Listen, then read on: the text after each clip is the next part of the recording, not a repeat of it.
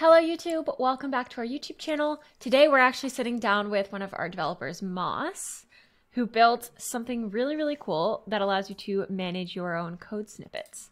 So Maas actually builds a ton of stuff with our tools. You might have seen slides, you might have seen confetti, all of that he has built with the Charm stack. Maas also is the author of Gum and VHS and is just an overall 10x dev. So I'll also link his YouTube channel in the description if you would like to check that out. He has a very cool video on Helix, the editor that he's now using for writing his code. But today we're going to talk about Nap. So like you mentioned, I started using a new editor called Helix. So what I kind of wanted was maybe a separate like code snippet manager. That way I can create all my snippets and do all that stuff. And then basically have a command line interface for that tool so that I can kind of import snippets like really quickly, like just press like exclamation mark, type nap main.go, and it'll just like have like a main.go file for me. So awesome. Sort of like a Unix philosophy, like separation of concerns, have your code snippet manager still available as a TUI and the CLI, and then have your editor separately, and then just like work really well over standard in, standard out, all of that cool, fun stuff. Yeah, I was going to ask because I've seen the TUI for it, but I wasn't sure if they're like, I know that pretty much all of our stuff has both a TUI and a CLI. I was curious if Nap was the same design there.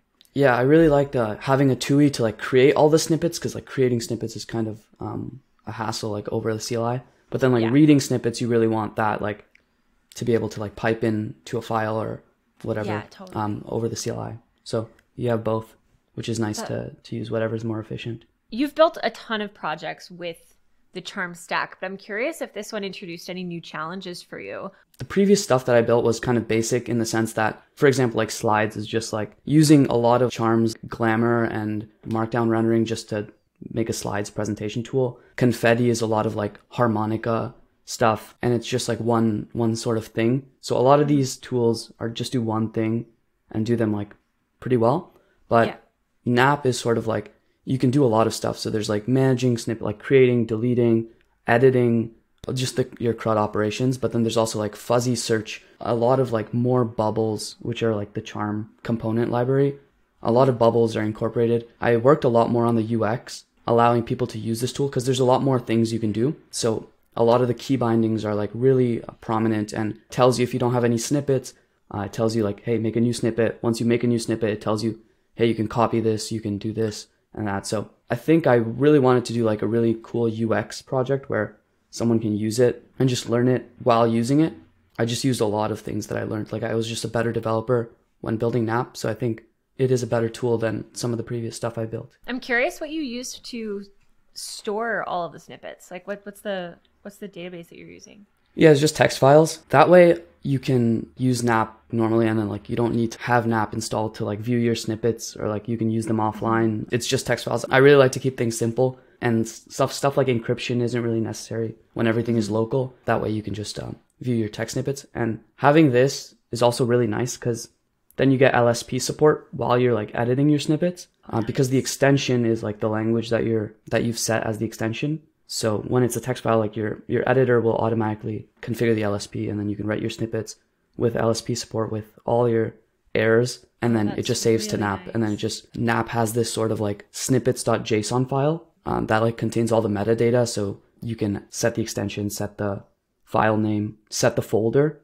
And then I also want to add miscellaneous metadata like notes and stuff. So you can add that to it. But and then it references the file name, but the database is just text files. Yeah. It's always better to just keep it simple, and it's so easy to kind of over-engineer, like overthink things, and sometimes it's just the simplest solution is the best. Yeah, for me, if I like make something too complicated, sometimes I lose motivation, so I just try to do the simplest thing possible as quickly as possible, and then if I want to evolve it and like add a database later, I can do that. I agree. I found with my like PJ's project, which was the one that I basically like learned Go with and then grew my skills with Go with that one, it was like if I had tried to do all of the complexity that it has now versus like at the time I was just like, oh, okay, I'll just make it a CLI and I'll just like write it to a file or something like that. And I definitely think that it would have been super discouraging for me at that point, right? So that's a great tip. That's why I like building CLIs so much, because it's so you can just start off with like a CLI, right? You don't even have to build a TUI in the first place. Yeah. You just nap, create snippet, and then it just like outputs a file. And you can just get like, you can iterate a lot quicker and then add a TUI once all the things are in place. Whereas building like a web app, you need to start thinking about like the database and the UI and the user interaction and the help. Like it's a lot. So that's why I do like building CLIs. Yeah. So Maas, I'm curious, how long did it take you to build it? I actually started building it after the VHS launch. So I was sort of on vacation and I needed a project to work on. So I decided to build Nap and I was on vacation for like a week. I just kind of time boxed myself to build it in that week. I guess like if I built it some other time, it might have taken longer, but giving myself like a deadline to like launch whatever I have, it was pretty much the week to work on it. And I was working on it like during nights and stuff. How did your expectations relate to the actual time that it took? I think it could have taken a lot longer if I wanted to make it perfect, but I did a lot of sacrifices in terms of like features that I wanted and features that I think could have added in, because I was always like, I can work on this later. So that factored into the development time and it made it a lot shorter because sometimes I would have an idea and I'm like, okay, I can just add this later. Let's put it on hold or put it on the back burner. So development time was mainly just like what's core to the product and just like the version 1, just getting it out the door. It could have taken me a lot longer because I had all these like ideas of like, oh, this should actually be a folder text file and then have the files inside the folder. But I was just like, I'll do this later. So I just like, your Nap kind of database is just like a bunch of text files. I felt like hurt when that happens because I'm like, oh, these are already in folders. These should just be in folders. But I just put that off. I'm like, I'll do this later. I'll just have like the folders be metadata in the snippets.json. And it's like kind of a hack, but like the entire world's kind of built on hacks. So I wasn't too concerned about that. I was just like, I want to get this project out the door. See if people even like it, right? I think that's more important than making it perfect. And and if people do like it and people use it, then I can go back and do all the really polishing stuff. But yeah, the focus was just on the UX and stuff. So all the back end stuff was a little more deprioritized to save me time. So how did you get such a smooth UX? Did you do any kind of research on how you can improve UX for different applications, or was it just kind of what felt right, or did you get second or third party opinions on what your user flow felt like for them? Yeah, so the primary source of the UX inspiration comes from like me using tools. I use a lot of CLI tools and like I try to like anytime some new CLI tool comes out, I try it out and see like what works and what doesn't. But I wouldn't say I'm a UX expert or anything, but as a user, we're all kind of experts on like what feels good. So if you're a user of some like web app or some CLI, you are the user. And so like you're trying to make your experience better. And that's why I like building tools for myself. That's why Nap is like for me, because I didn't have a snippet manager tool. So I'm like, what do I want? And so I probably do less research than I should. It's just really like what I want. And then I assume everyone wants the same things, which is a bad assumption, but it's what I want. So this is how I think about UX. And then I also just like went to this other snippet manager that's like a desktop app. I think it's called Snippet Lab. And I just looked at sort of like what they do and like what features they have. And that's how I like decided on the feature set. One thing about my tools is like a lot of them just are like web apps that like I just port to CLIs. Like Slides, there's a really cool project called SlideDev that I'm just like, oh, this is a markdown based project that you can create slides and markdown files. That'd be really cool in the terminal. And then I just research a bunch of different tools and try to make the best UX. One thing that Charm does really well when I use like tools like Glow and stuff is like the key bindings. So that's like, I think the most important UX challenge with CLI apps, especially if you look at something like Vim, you have to spend like solid hours learning all of the key bindings. So that's something I didn't want. And that's fine if that's how you want your tool to be set up, because I think it's quite efficient. But I believe that having logical progressions of key bindings is useful. Having a help menu, having the next logical step that a user should take should just be like visible to them. So like in empty states and stuff, you should have like key bindings, like what can you do next?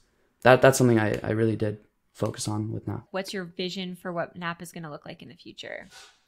Yeah, so I really want some sort of backend for it so that you can sync your snippets. I believe that's like pretty nice where you can use your snippets on multiple machines, or like you can use other people's snippets even. So if we have like this massive like NAP snippets repository and everyone's using the same snippets and it's sort of like aggregated, I think that that would be super cool. So if we have like a NAP repo on GitHub, or like we just push to the NAP repo on GitHub, I feel like that would be really cool. Another feature is like project local snippets. So I think another cool feature would be like, I have this project.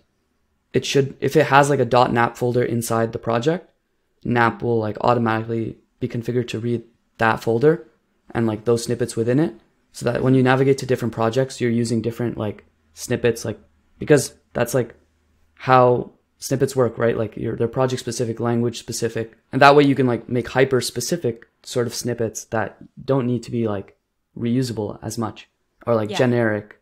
You can just have them focused.